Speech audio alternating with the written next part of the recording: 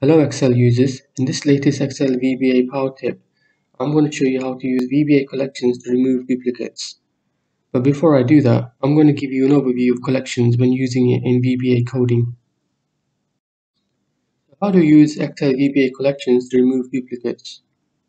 First of all, what's a collection in Excel VBA? It's a way for you to store many similar related or unrelated values in a single variable rather than store values in separate variables. So rather than store people's names in separate variables like name1, name2, name3, each of their in their own separate variables, we can store them all in a single variable efficiently in a collection called, say, names collection. Using a collection allows you to store many values and access and manipulate those values easily and quickly. So examples of related values could be cars, countries or colors, or people's names. It could be unrelated values, so you could have a combination of cars, countries or colors, so there's no restriction. So how do we declare a collection variable? This is how you do it. So once a collection object variable, in this case the cars collection, is defined, it needs to be instantiated, created, and we need to use a new keyword collection like this. So collection methods, there are 4 collection methods, action commands, and there are no properties, no attributes.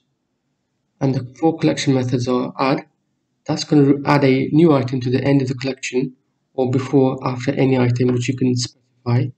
You can remove a specified item from the collection, or you can insert an item to any specific position in the collection. Example could be the beginning, middle or the end. And the final method is a count, that will count the number of items in the collection.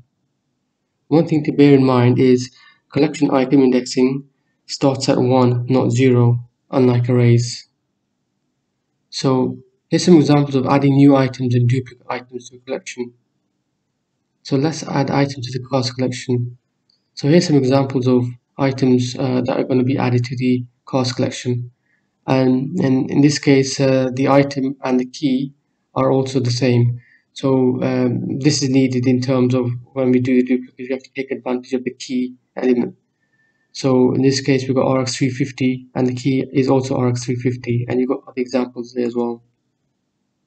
Now, if you add the same item in terms of item value and the key item value is the same, in this case RX350, which is highlighted here, and you add it to the collection, you'll get this runtime error from VBA, and that will say the key is already associated with an element of this collection because the key is a duplicate and duplicate keys are not allowed when adding them to collections.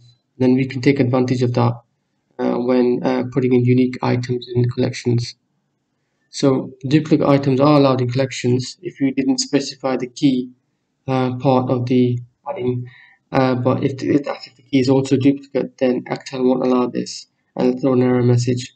So we can take advantage of this and add unique items only to to the collection by using the onErrorResume next statement.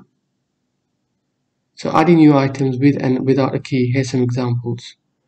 So if you're going to add to the cars collection without a key, there's 2 ways. You can add the item, for example, Mercedes E350, and using the item part of the syntax, or you can omit the item part of the syntax and just put the value. So adding to the cars collection with a different name key.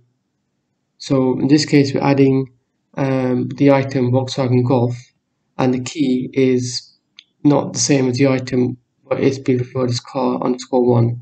So you can have different key values for different items. So if you wanted to access Volkswagen Golf via the key, you would do it this way. So you've got the cars, open brackets, and then the name of the key. In this case, cars_1. So when you're adding cars to the collection with the same name key, so in this case, Volkswagen Golf, and then the key is also the same. And then if you use the same name key again, for the same value, Excel will throw an error message like this, which we showed earlier. So here we have a simple list of cars, and the items are Highlighted in yellow are those duplicated items that we want removing. So how do we go about using VBA collections to do that? It's quite simple really. So first of all, we go into the Visual Basic editor. So you press a combination of Alt F11, or if you go into the Developer tab, click on Visual Basic.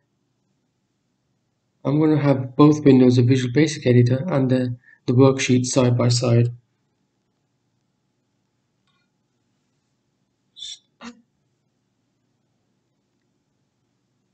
Okay, and also I'm going to be closing the project window and the properties window so you can see more of the code. So what I'm going to do is I'm going to single step through the code and explain what each section of the code does. So first of all, I'm going to show you what variables I'm going to be using. The first variable is a cars collection. That's a collection object that relates to cars, which will be holding all the cars items. And then you've got the sheet object that's going to be based on the sheet that contains all the items, in this case duplicates. The lngLastRow, the actual variable name is lastRow, but the data type will put as long, and that's going to be used to get the last row of the dataset. So in this case, it's going to be column A, so we'd expect that to be 16. The long row variable is also long data type, and that's going to be used as a cell row looping variable. And the last one is index, integer data type, and that's going to be used as a collection index looping variable. So we're going to be declaring a new collection for cars like this, highlighted in yellow. Next, we're going to be assigning the sheet object to worksheet duplicates, and we're going to select cell A1, as you can see there. The next thing is if I go back to here, lngLastRow, that's correctly set to 16. The way that works is for the worksheet object for duplicates and for the cells method, it looks at the millionth row of the Excel application, and from Excel 2007 that's going to be a million. And then for column A, that's going to be for that cell, column A, the millionth row, column A is going to go all the way to the top of the last dataset row and then return the row. So it's going to essentially work backwards, and it's safer working backwards than working forwards.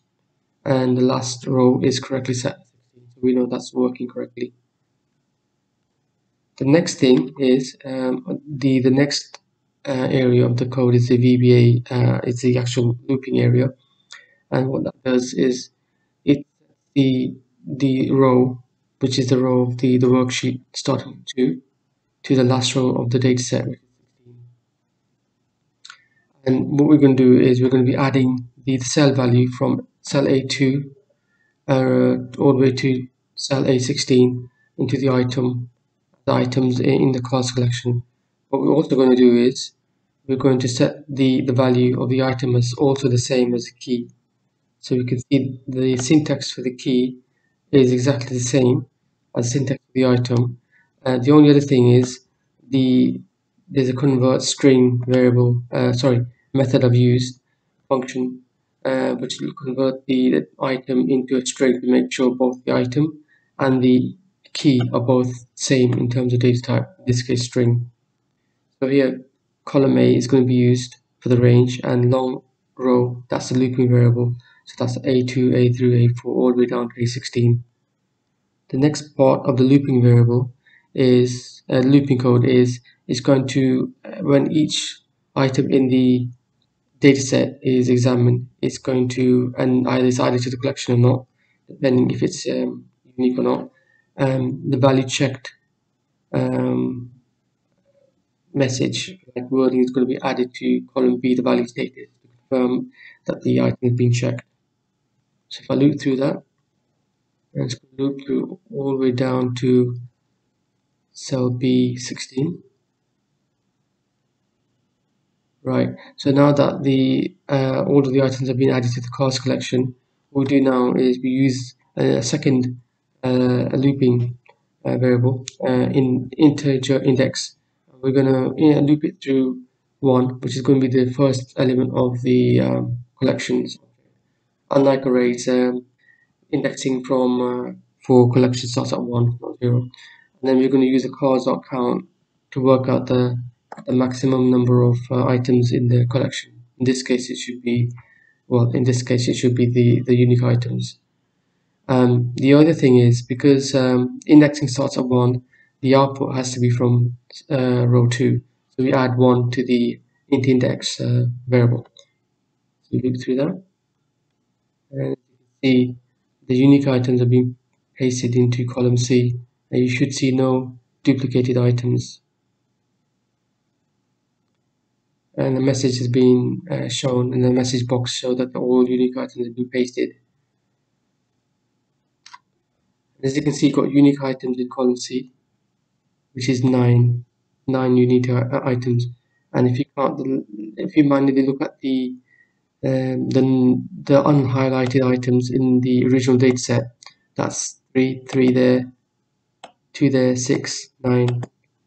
So that confirmed that we've now got a unique set of items based on the full set of items using VBA Collections.